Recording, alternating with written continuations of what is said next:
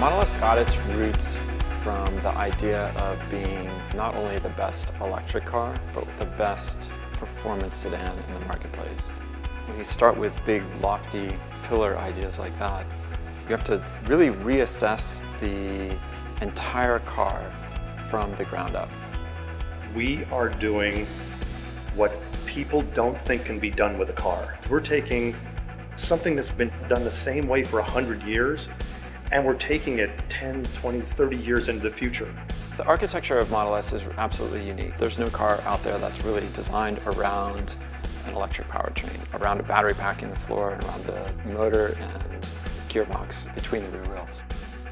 When you take the battery and you put it at the lowest point possible between the four tires, that gives it a handling characteristic you just can't get with another type of vehicle.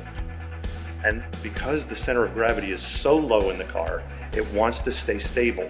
It's another advantage that you can't understand until you get behind the wheel and hit the accelerator. Model S is going to be the best car, the best sedan on the planet. That doesn't happen by chance. That's a target that you aim for, and we collectively have all aimed to produce the absolute best sedan in the marketplace, and we have.